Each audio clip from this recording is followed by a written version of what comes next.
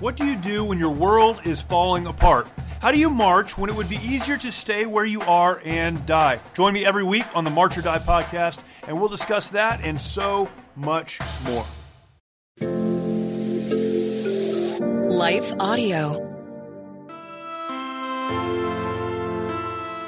Hey everyone, welcome to the How to Study the Bible podcast. Today we are continuing our series in the Old Testament highlight reel, and we're going to be reading Genesis 15 to you from the New Living Translation if you want to follow along. Sometime later, the Lord spoke to Abram in a vision and said to him, "Do not be afraid, Abram, for I will protect you, and your reward will be great." But Abram replied, "O sovereign Lord, what good are all your blessings when I don't even have a son?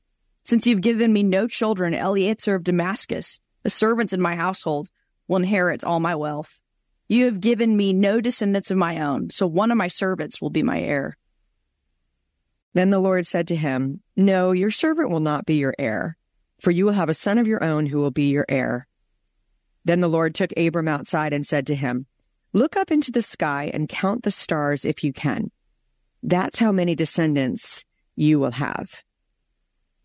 And Abram believed the Lord, and the Lord counted him as righteous because of his faith. Then the Lord said to him, "I am the Lord who brought you out of Ur of the Chaldeans to give you this land as your possession."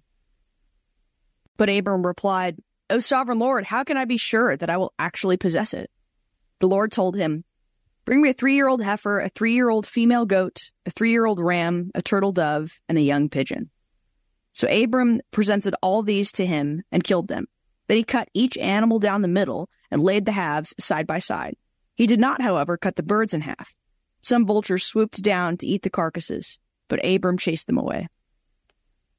As the sun was going down, Abram fell into a deep sleep, and a terrifying darkness came down over him. Then the Lord said to Abram, "You can be sure that your descendants will be strangers in a foreign land, where they will be oppressed as slaves for 400 years. But I will punish the nation that enslaves them, and in the end they will come away with great wealth. As for you, you will die in peace and be buried at a ripe old age. After 4 generations, your descendants will return here to this land, for the sins of the Amorites do not yet warrant their destruction." After the sun went down and darkness fell, Abram saw a smoking firepot and a flaming torch pass between the halves of the carcasses. So the Lord made a covenant with Abram that day and said, "I have given this land to your descendants, all the way from the border of Egypt to the great Euphrates River, the land now occupied by the Kenites, Kenizzites, Cadmonites, Hittites, Perizzites, Rephites, Amorites, Canaanites, Girgashites, and Jebusites." This is the word of the Lord. Thanks be to God. How to Study the Bible with Nicole Eunice is a production of Life Audio and Salem Media. If you like what you heard today, please take a second to rate and review the podcast in your favorite podcast app so that more listeners like you can find the show. For more faith-filled, inspirational podcasts, visit us at lifeaudio.com.